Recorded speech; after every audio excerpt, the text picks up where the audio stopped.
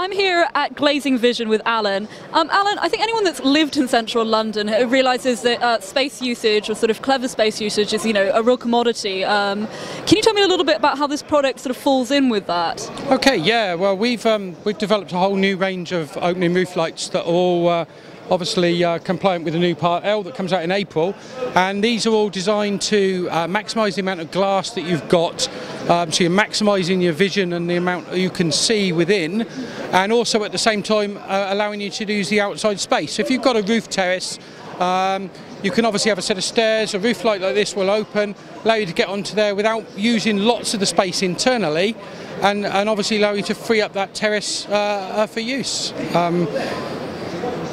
Right, and we can obviously see it working here. I think now we just need the roof terrace, but no, it's a beautiful design. Thank you. And how are you finding the fair? The fair's been brilliant. Yeah, we've had loads and loads of inquiries. People are really interested in the products, and yeah, definitely worth coming. And I'm sure we'll be here again next year. Great. Thank you very much, Alan. Thanks. Bye.